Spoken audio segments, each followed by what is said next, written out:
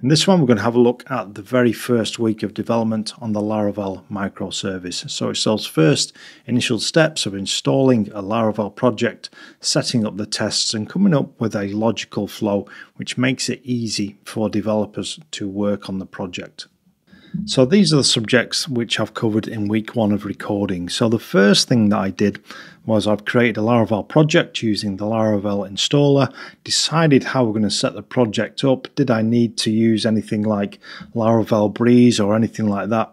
Decided because it was going to be purely back-end, we didn't need anything like that. So I just set it up using Pest as the testing framework and also using SQLite as the database. So very bare basics that we need there. And then what I do is I've created a video where I explore a Laravel project, show you what all the folders are, what all the files are, and an explanation. One of those explanations which often go missing in other tutorials where you don't really know where you should be putting all your files and folders. I've had a quick run through of that, and so that'll give you a good understanding of where everything should go. Okay, and then course dependencies. So the way I'm running this course really is I'm going to give you a composer JSON file with all of your dependencies already in that file. And so when you start the course, all you'll need to do is just run composer install, and you'll have the exact same setup as me. So where you see me installing dependencies throughout the course, you won't actually need to do that. You'll just need to run composer install at the beginning. You'll have everything that you need. And so this week, the things that I added PHPStan. So PHPStan, static analysis tool, tests your code in a different way than like functional testing. It tests for things like type safety, are you missing return types, and just really looks at the quality of your code, seeks out dead code, things like that. And so as well as PHPStan, I've used PHPStan extension installer, which just makes it a little bit, just reduces a bit of friction and a bit of config when you want to use extensions such as Larastan, which is a PHP extension particularly made for Laravel, and just helps with some of Laravel's little quirks and bits of magic.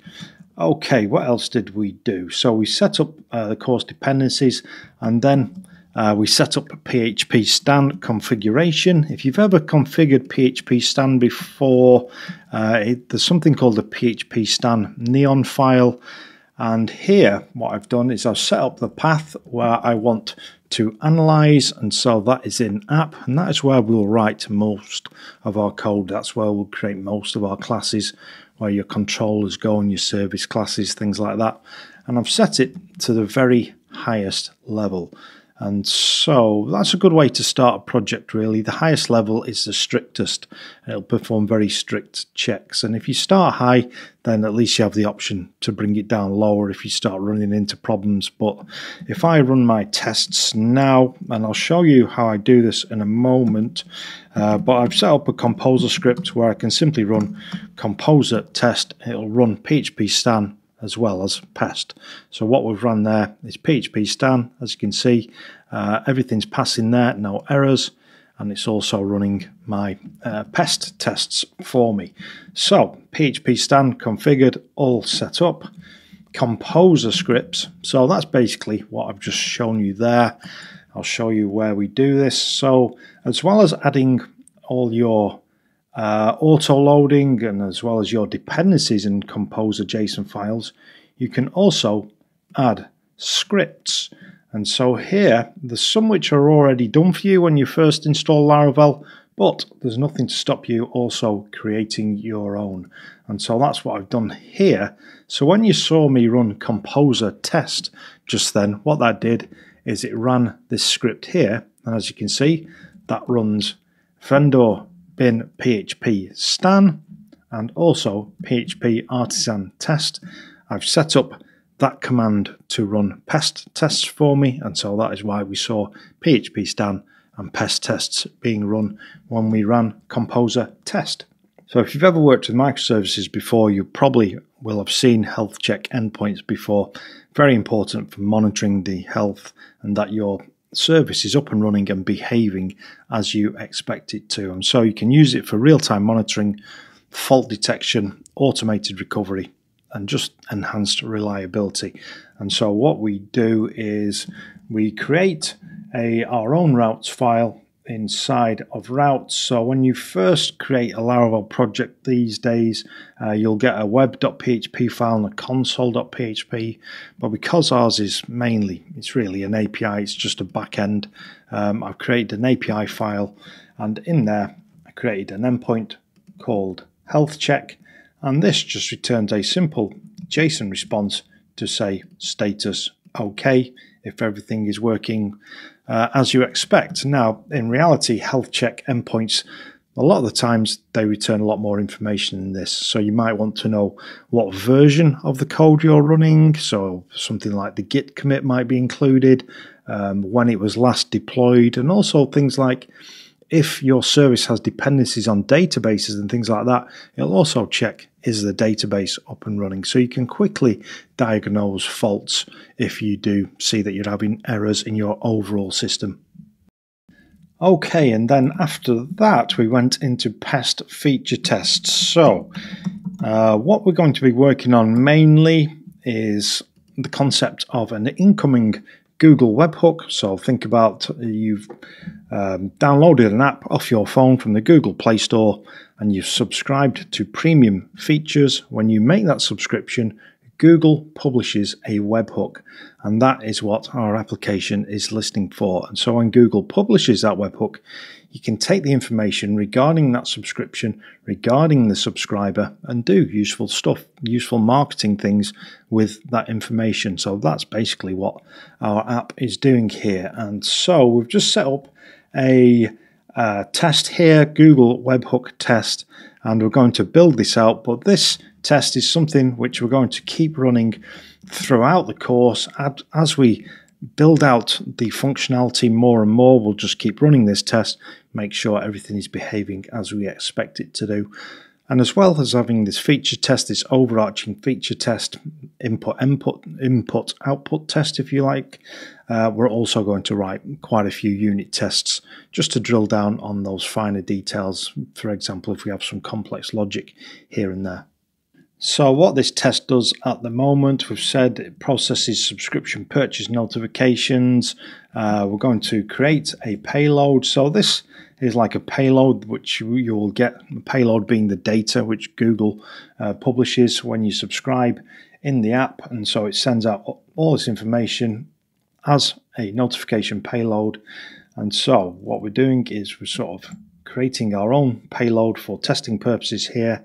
And then we're using some of Pest's helper functions to mimic a post request to our application to this endpoint with that payload and these headers.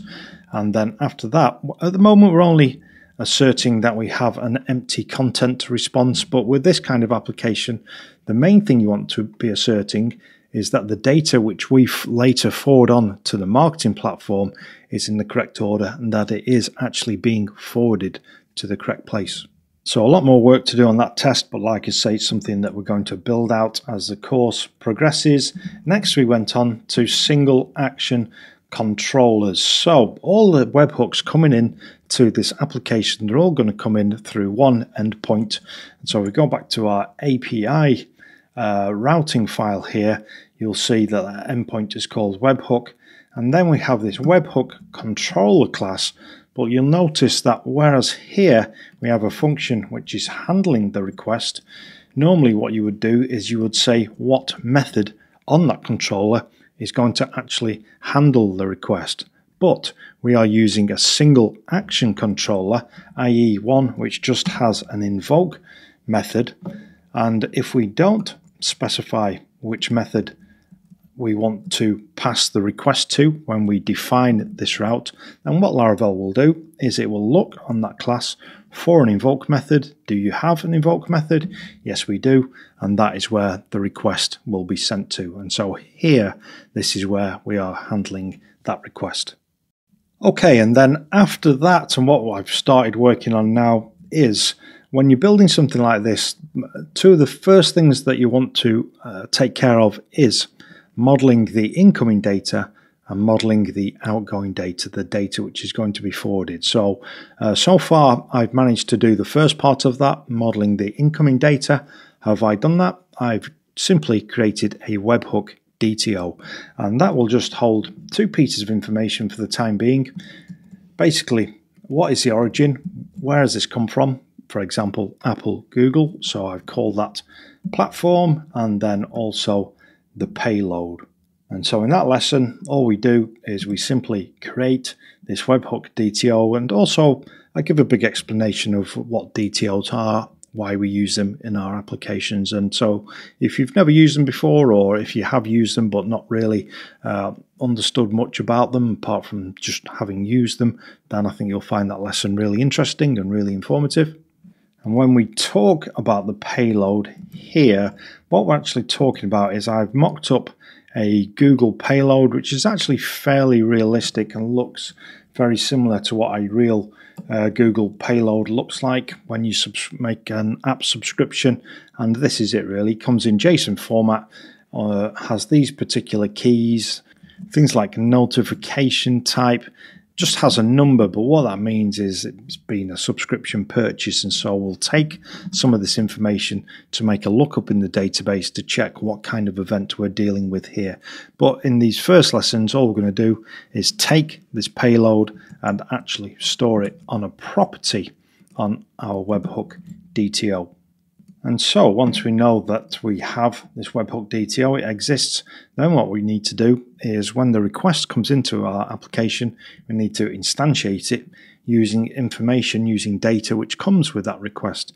And so you'll notice I have the comments in here. So the way I teach often is I first drop the comments in to explain what we're going to do. Then it all makes a lot more sense when we actually write the code.